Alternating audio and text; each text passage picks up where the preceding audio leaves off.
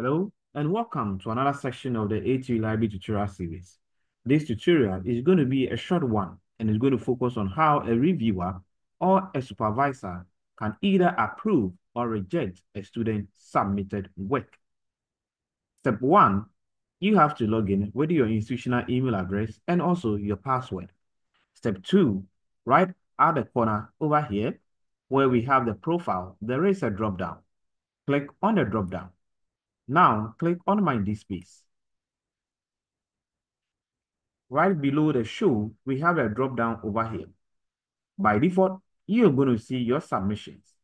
Go ahead and click on the drop-down and select Workflow Tags.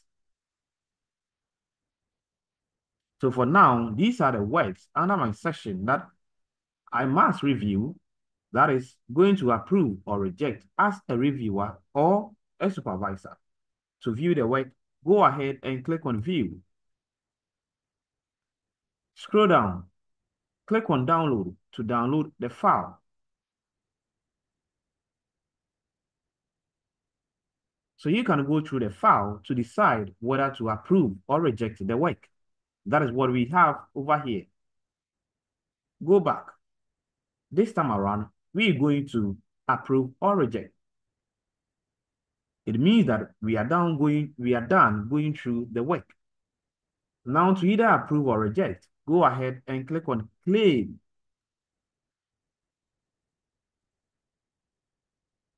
Once you click on Claim, just wait for some seconds. Now you have approve, reject, return to pool. Return to pool basically means that by clicking on it, it means you come back and check the work. You are not going to work on it right now. What do we see over here? Once you click on approve, the system pushes the work, moves to drip. If drip is also checking the formatting, clicks on approve, and that is all. Now, the student will get an email notification informing him or her that your work has been approved. Once you click on reject, you are supposed to provide reasons why you are going to reject this particular work. So describe the reason of reject. You do that, then you click on reject. Okay? This is very a short tutorial and we are done. Thanks for watching this tutorial.